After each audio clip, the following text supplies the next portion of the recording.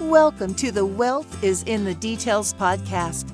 In this podcast, financial planner Peter Raskin helps families and business owners understand and prepare for their wealth journey. Along the way, thoughtful and detailed planning can provide clarity and confidence as clients confront a multitude of financial decisions. Listen in as Peter shares stories and insight into people's wealth journeys. Now, let's get into today's podcast. Hello and welcome to Wealth is in the Details with Peter Raskin from Raskin Planning Group. I'm extremely excited because today Peter has a special guest on the show, and that is Jasper White, who's a retired chef and restaurateur. Peter, why'd you bring Jasper on the show today?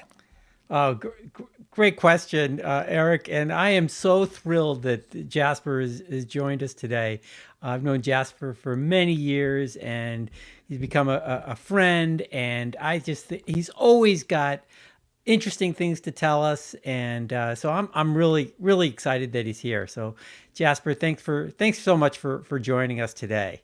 Sure, really appreciate I'm happy it. to be here. Yeah. So let me just, for those listeners that may not know Jasper, he's a really well-known chef in the Boston area. He's been working as a chef since 1973. One of his first restaurants was Jasper's Restaurant, which was one of Boston's most wonderful restaurants, right on the historic waterfront. And then he ran that for about 14 years, I believe. And then soon thereafter opened up a restaurant called Summer Shack, which was very, very different than Jasper's.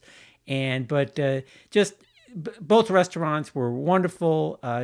Jasper's been a James Beard Chef of the Year in the Northeast and won many awards, written books, and just is a great business owner as well.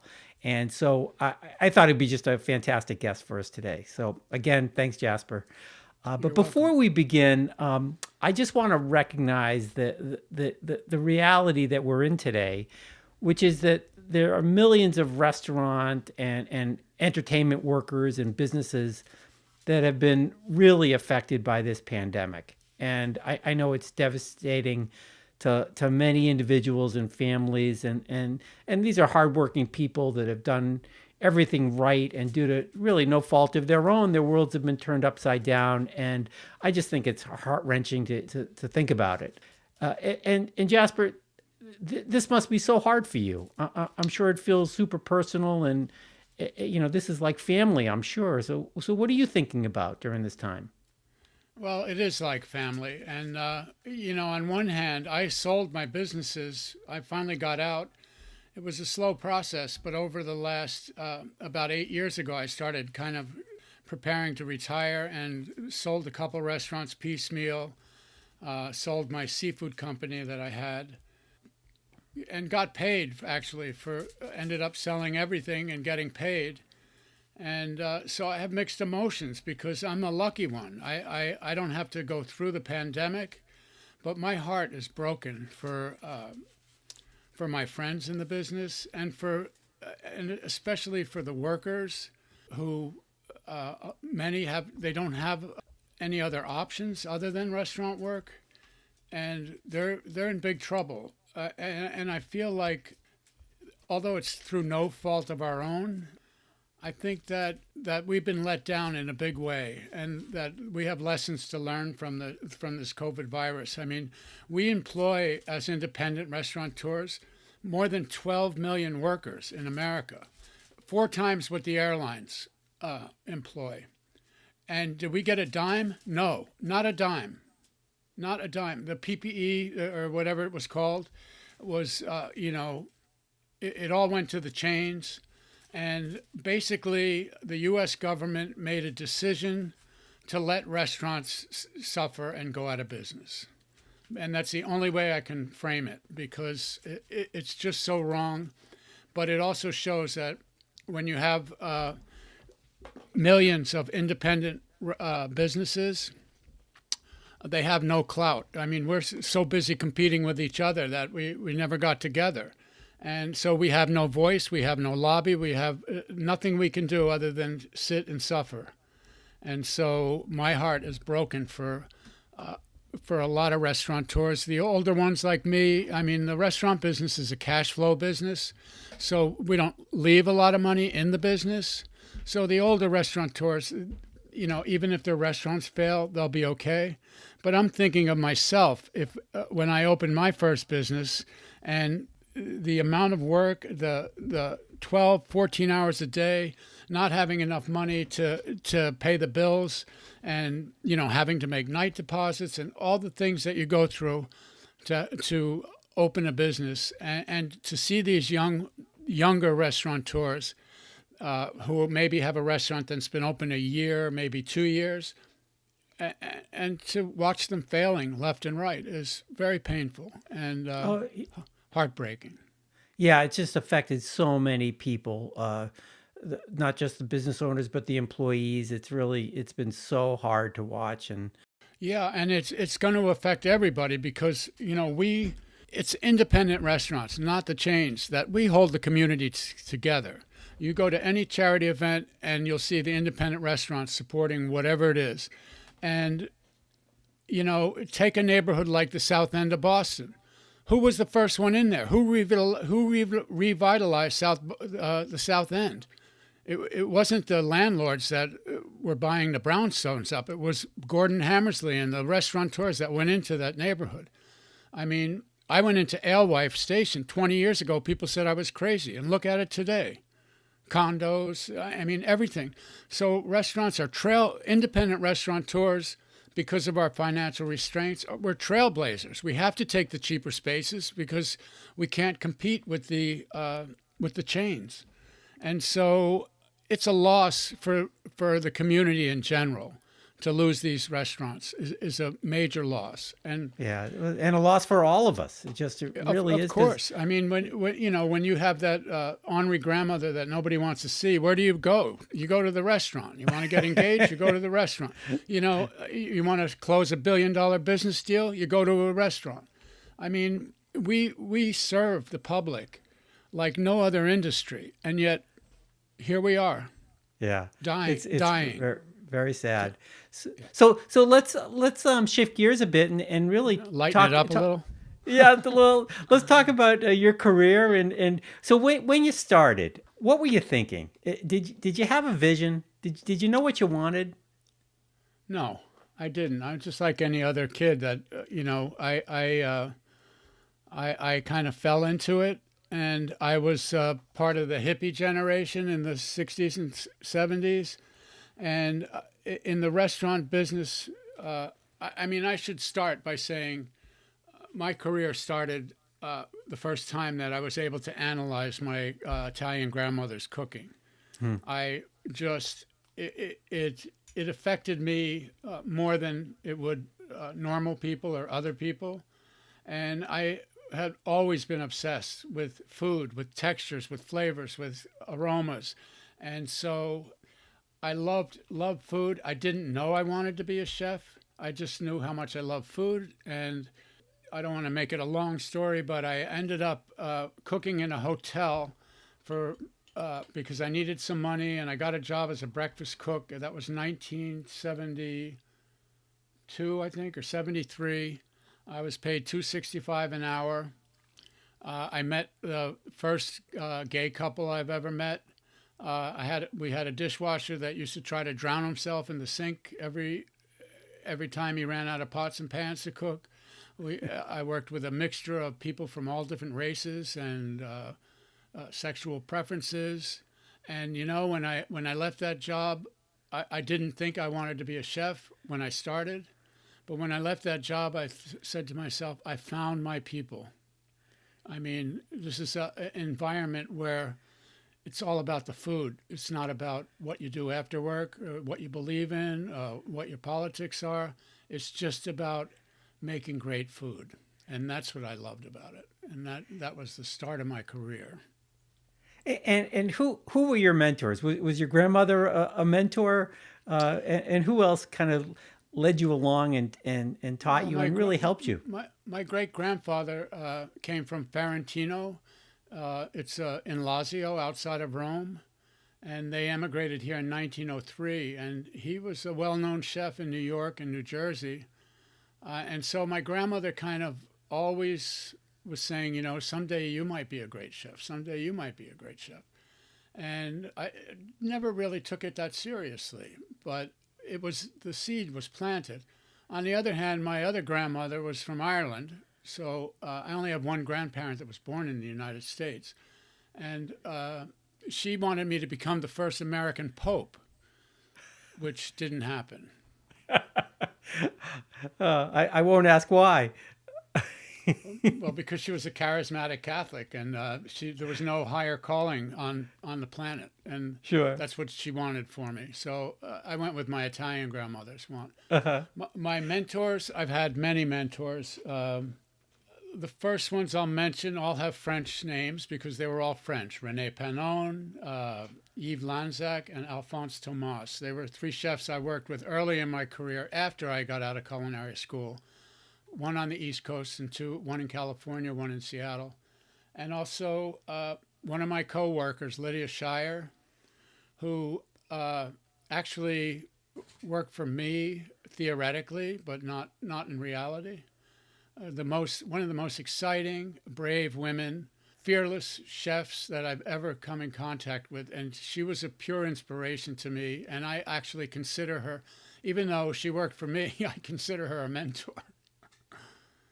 I've had many mentors because I've had mentors in business too. And it's what we do. I mean, it's the only way that an industry that really is kind of unregulated and like we don't have, we do have school now, but it's not a necessity. And so, yeah, I think mentorship is the backbone of the restaurant industry.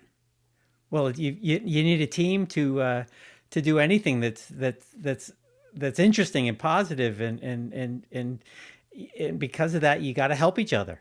And so mentorship is probably something that's natural in your industry. And so, completely go ahead, integral. Jasper. It's completely integral to the restaurant business. You know, we grow our own people, and we take a lot of satisfaction out of that. And just curious, what do you think makes a good mentor? And also, which to me is just as important, what makes a good mentee? Well, a good mentor, it starts with caring and actually being able to get true satisfaction and pleasure out of watching other people achieve their goals and accomplish their goals. I think if it's not genuine, it's hard to be a good mentor. I mean, I think you really have to enjoy the process and take satisfaction and pride of watching other people accomplish their goals. And what makes a good mentee in the kitchen? Humility, period. Do what you're told, listen to the chef, stay humble. Yeah, that's interesting. Well, I think those descriptions of being a good mentor and a good mentee apply to so much of life. You know, I think we all need help. We all have needed assistance. We've all needed someone to look up to, that we can look up to in our world. And I think it's just vital. It makes it fun. Yeah, it does, and also it's not just someone to look up on. It's someone that you think really cares about you.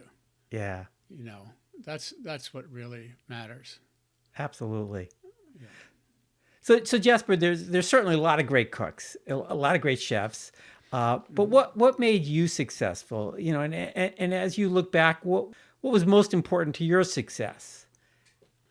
Well, I think there's so many factors. I mean, one of them was that I was obsessed with what I did, to the point where, I have right now my bookshelf. There's 800 cookbooks, and I've read every one of them. And so, loving what you do is really the key to success, I think. But it's also being creative, which comes from thinking about it all the time and what can you make different, and which is why I've read so many different books, just if I get one idea from a book, it's worth the price of the book. And then I think that I'm a natural leader because I was the firstborn of 4 children in my family. And there was a point when I was 14 where I was the head of my household. I'm not going to go into that. But I take leadership as a responsibility to the people that you're leading. And I think, I'm trying to think what made me successful. Luck. I had some luck. I had some really good timing. Like I mentioned in the beginning, I sold my restaurants before this pandemic. That's just luck. That's good timing. And I had a lot of that. I reached a point in my career where I was frustrated. The first 8 years of my career, all I cooked was French food, and I had one job cooking Italian food. And yet I had reached a point where I understood that no matter how hard I try, I'm never going to be French. And there were kind of rumblings going around on the West Coast about California cooking, California cuisine, Alice Waters, Jeremiah Tower, and then in New York, Larry Forgione doing a place called American Place. And it was the first time that I had a glimpse that it's possible that fine dining doesn't have to be French, that there could be new venues to go into fine dining. And so I started doing dishes at the Bostonian Hotel especially, but even at Parker's we started doing more creative stuff and getting away from the classic restaurant dishes. And at the Bostonian Hotel we did an American menu printed in English, and it just happened to be 1982, and it was the beginning of a huge wave that changed American cuisine forever. And I was just lucky enough to be one of the chefs of probably 50 or 60 across the country that was changing what fine dining was in America. And I have to say, before that time, fine dining in America was French. That was it. Everything else was in the second tier. And when I opened Jasper's, a fine dining American restaurant focused on New England and New England seafood, and we did the same thing at the Bostonian Hotel. When those opened, there was a pent up desire for something new on the marketplace. And America, Wolfgang Puck, all around the country, Americans embraced this new American cuisine. And in turn, I feel like that movement, which started with American food, when I opened Jasper's on the waterfront, it was the first fine dining restaurant in Boston that wasn't French or pretending to be French. And within a year, Sally Ling's opened, first fine dining Chinese restaurant in Boston. Right after that, Steve DiFilippo opened Dabbio's so we had 3 restaurants, fine dining Italian restaurants. We had 3 fine dining restaurants on Atlantic Ave. Not one of them was French. So one of the things that you did, you were creative, and you took risks. Yes, yeah, because I had nothing to lose. Right. When I opened my first restaurant, I would have never had it open if it wasn't for a banker named Jack Seidel, who was the president of the U.S. Trust, who loved my food from the Bostonian. And I had never had a car loan. I was 29 years old. I had never had a car loan. I never had a credit card. And he loaned me enough money to open my first restaurant, which today is small money. It was $250,000, but it was all I needed to get started. Interesting. When you look back at it, what were your biggest challenges as a business owner? Not necessarily just as a chef, but as a business owner, because that's one of the things you did is you ran a business. I did run a business, and I think that question. I mean, we could sit down and talk for hours. We could just talk about the frustrations of dealing with all the nonsense with that comes along with a business, with the government and all we deal with three governments. We deal with city, state, and federal, That's a lot. It's a lot to deal with. And it can be really frustrating times. Peter, what was the original question?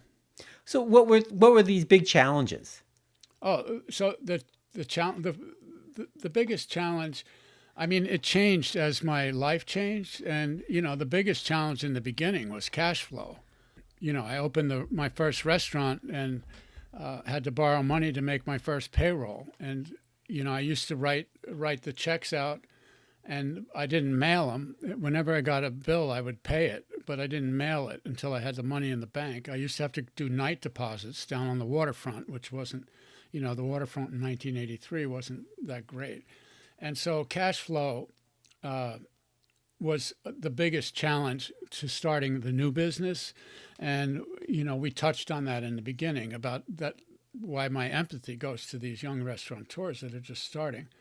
The people part of it, that's the biggest part, is building a great team and finding great people. There were some disappointments along the way and managing people that didn't have their heart in it. But the real challenge to me, the real joy of it was that part of it. In the restaurant business, we're unlike any other business. We are manufacturers, and we are sales, and we are service. We do it all. From we buy a raw product and we collect the final money on it. And in that process, there's so many things that can go wrong. Just the equipment that it takes to run a commercial kitchen.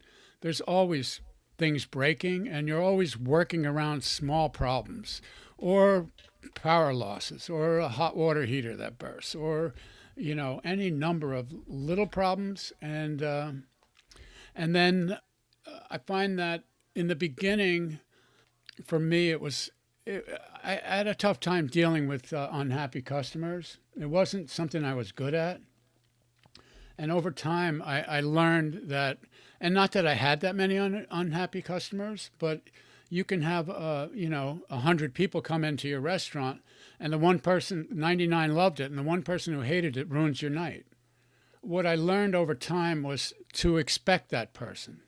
And so when that would happen, when there'd be whatever I had to deal with, I'd say to myself before I started talking to them, "Hi, I've been expecting you." Because when you serve the general public, you need to expect it. And right. So many challenges. And then I went from having one restaurant that I did for 12 years. And I'm going to say this before we go any further.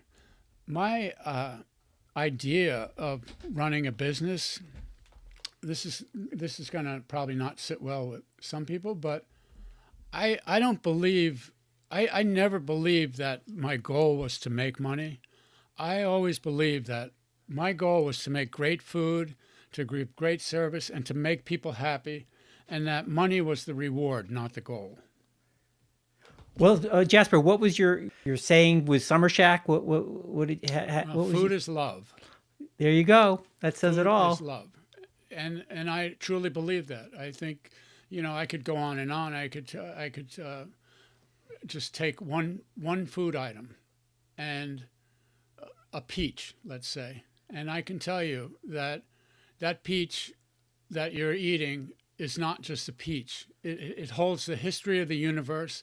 There's hundreds and thousands of people that and animals that found this wild, that liked this wild fruit, took a liking to it, figured out how to make it better, and then the farmers that grow it, the truckers that ship it, the people in the store that sell it.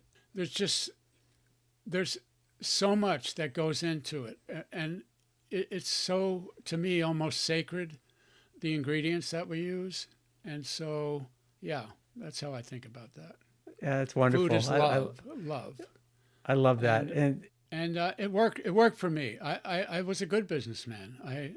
I've had a couple failures in my career, but they weren't terrible failures. I never had to declare bankruptcy. I closed 2 businesses, paid every employee, paid every purveyor, and lost money, but never had a bankruptcy. Yeah, And that's so wonderful. I think I was got pretty good at it for a guy who I didn't go to business school. I went to culinary school. Yeah. But you had a vision that you'd make people happy, and Yeah, and you worked hard.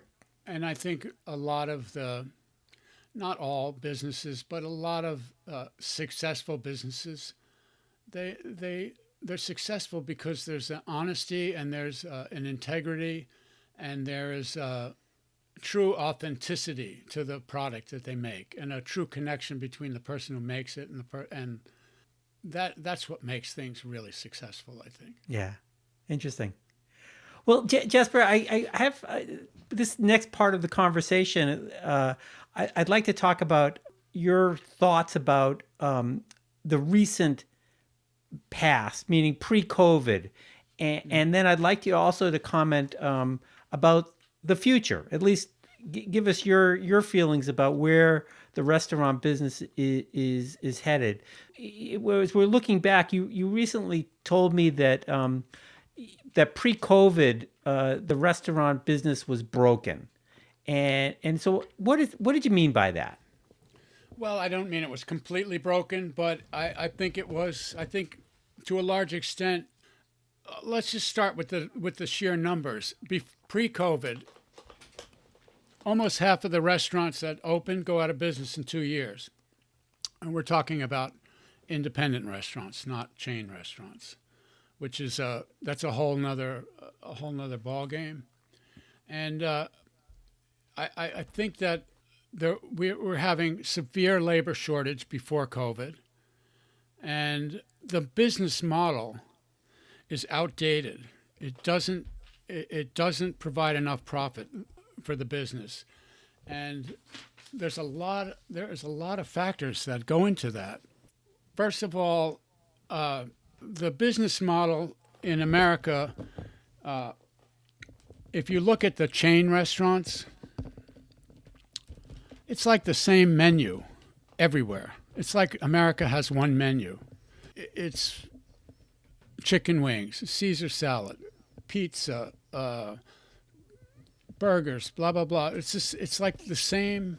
It's the same menu everywhere, and there's an expectation that restaurants have to have something for everybody to enjoy, and that's not a good expectation anymore. That doesn't work, and the chains created it. They forced independents into trying to compete with them at that level. And, let's face it, you can't be great and be everything to everybody. Another problem, and I'll talk about it when I talk about what the new restaurant I think should look like. But another problem, there's an inequity in our business in terms of the pay that goes to the back of the house, to the dishwashers, the cooks. I've had situations, for example, my restaurant at Mohegan Sun, where bartenders make more in one night than the cook makes in a week. And that's a big concern. And it always was a concern for me. And so at the exact same time, our labor costs are driving. We have a higher labor costs than almost any other industry because we are manufacturers. We make things from scratch. And so the juxtaposition of underpaid staff and high labor costs, to me, that's broken. Does that make sense to you? It sure does. Yeah, underpaid staff with a labor cost that's too high to be a business model that truly works. Yeah. Most restaurants, if they make 10% profit, they're brilliant. Okay, there are exceptions, and I've had exceptions myself, but they're exceptions. But the average restaurant, for the small independent restaurants, they're hardly a business the way they're run and the way the expectations are. It's more like a job that you can't get fired from when you open your own little restaurant. Mm-hmm. And so that business model has got to change. And maybe COVID is a time that can happen. And one of the big regrets in my career is that I didn't work harder on this. I paid better than anybody in town because I am a cook at heart. I've always been a cook, and I know how valuable they are. And a good cook is worth their weight in gold. And a bad cook can cost you a lot of money and money that you don't know you're losing because people aren't coming back to your restaurant.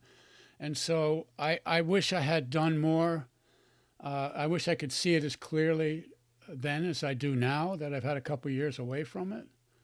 But that has to change in the future. The price of entry into the restaurant business today is ridiculous. And it's because of the chain restaurants that every space in America, doesn't matter where it is worth what Starbucks will pay for it, and they'll pay a lot. And so Wall Street is ruining American restaurants. It's ruining the food scene in America, and it needs to be attacked with a new kind of restaurant and it needs a new type of thinking. But before I say that, I want to say one other thing, that restaurants are social gathering places. Well, what if you had a supermarket and that became a social gathering place where people spent hours and you couldn't get enough people to come and go to make your business work? And so I think that part of the business is that people feel like they can sit for 2.5, 3 hours in a restaurant, but they're not paying for it. That if they're taking up enough time that they could have served 2 people, that has to stop too. And so I'm not saying people shouldn't use restaurants as social gathering places, but the point blank concept of a restaurant as a social gathering place, it doesn't work financially unless it's very high end, and that's where that belongs. But in terms of medium price restaurants or cheap eat type places, you need to stay as long as you need to stay the amount of time that makes it worthwhile for the restaurant to have you there. Yeah, you've got to have seatings. You have to have people coming in and out. Exactly. Yeah. So here's a business model that I think could be successful in the future, and I don't think it'll all happen right away, but I'm going to say that anybody who's been to Japan and has observed their restaurant scene there, in the city of Tokyo, there's not one restaurant with more than 50 seats. Maybe there is, and I don't know about it, but all the restaurants basically seat between 10 and 40 people, period. They don't have a menu that does everything. Most restaurants have 1 or 2 things that they do better than anybody else, which is why they're still in business. And it takes a cook. Let's take clam chowder, for instance. I can make 10 gallons of clam chowder. It would take me a half hour longer than making 1 gallon, okay, in a professional kitchen. And so I think what has to happen is restaurants need to get smaller. They need to specialize and do a couple things really well. In fact, they have to do it so well that people will come despite anything else. They'll come because they tasted it and they can't live without getting another taste of it in the future. And I've actually had, in my first restaurant, I did oysters and oysters with caviar. I had a salad with duck that was really popular, and I had my pan-roasted lobster. Those 3 items on my menu were more than 50% of the sales, but they were only about 10% of the labor. And so, and I never didn't think of it either, but I think if I was going to, which I'm not going to, open a new restaurant, I would come up with a few things that are so fabulous that people they can't not come back. They have to come have it. And I would have a very limited menu in a small space that was always packed, and people would come and go, come and go. Come, eat a relaxed meal with a smaller menu. You're not waiting a half hour for your food, and make the whole experience faster and better. I think that's it. It has to happen. It has to change.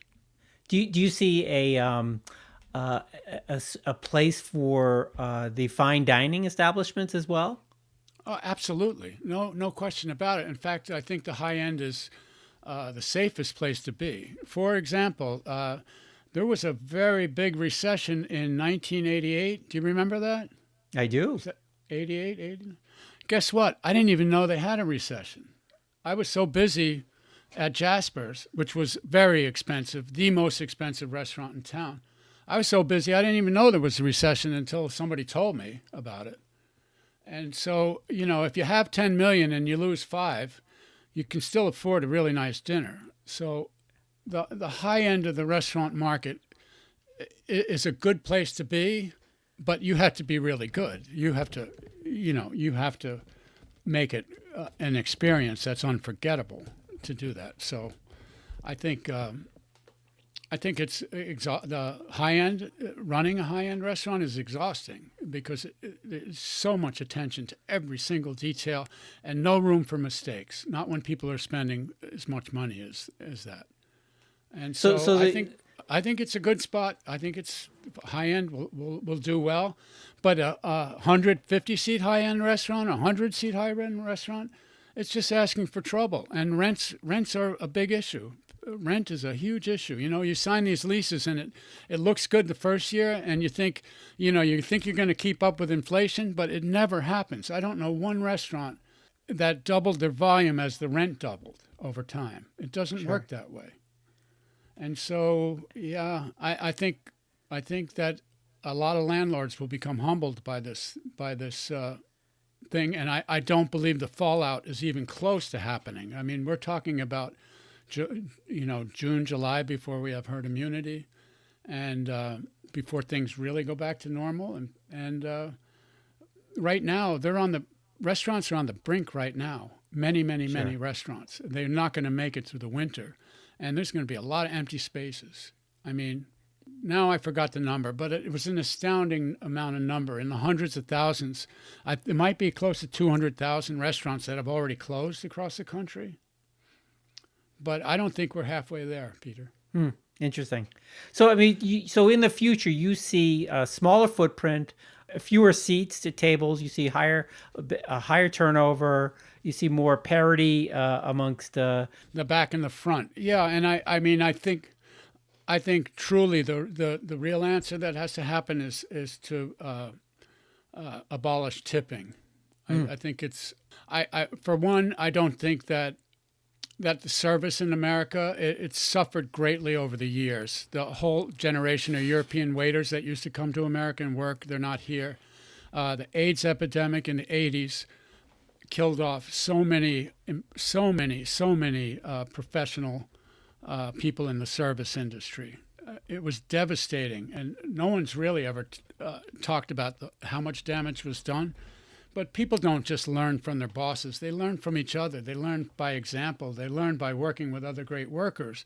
And we lost a lot of great workers in our industry because of AIDS. Yeah. And I don't think service has ever recovered.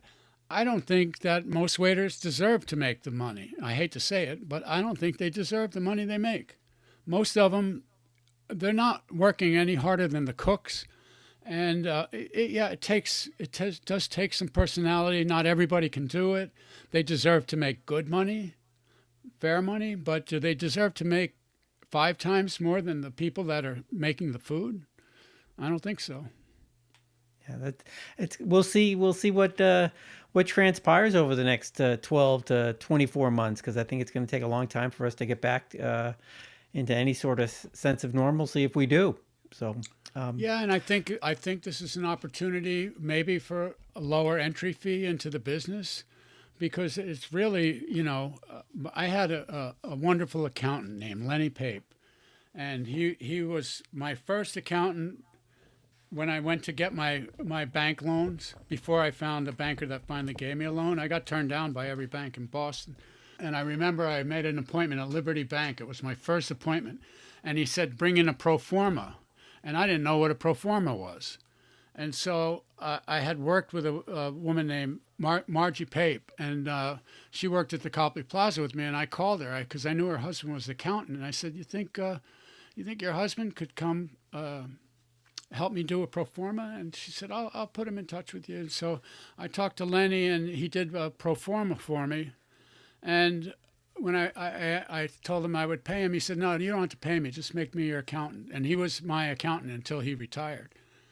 And he told me early on, "Jasper, debt is the enemy. Debt is the enemy. Debt is the enemy." And that's always been my mantra in business, is to have no debt, and in life too. I mean, I use credit cards, but I've never used them the way most people use them. I just pay them when the bill comes in. I get the cash flow, but not the thing. And so I think that it's a really important thing to understand how consuming debt is in business. And Absolutely. when you open a business, the amount of debt, this is why so many restaurants fail in the beginning, because they don't have the capital for, to get through that first year or they're not financially healthy enough to make it through a tough time. Whereas a restaurant that's backed by a big chain, it can have a rough year, it can have a slow start. In the end, they know they're going to be okay. And so there needs to be a lower price of entry. And I think that maybe this, unfortunately, because so many people have been hurt by so many restaurateurs have been hurt by this, there's no denying that there's going to be some opportunities, and maybe opportunities for a lower price of entry, and maybe a clientele that has changed a lot by being at home a lot. And I don't know. I feel like if there's ever going to be a change in the industry, we have a perfect time, because most people haven't been eating in restaurants. They've been eating takeout, and I think I think there's some real opportunity in the future for young entrepreneurs. Oh, I hope so, Jasper. Hey, Jasper, this has been a wonderful talking with you. I just want to ask, I know you're doing some writing. Where can people buy your cookbooks now? Are they available for sale? Oh yeah, they're on Amazon. They're not really, you can actually get a copy of my first book, which is just turned 30 years old the other day. And so, but Amazon has all 4 of my books. Oh, great. Okay. So if someone is interested, they should go on they're Amazon. They're not being reprinted by the publisher, but they're still out there. Great.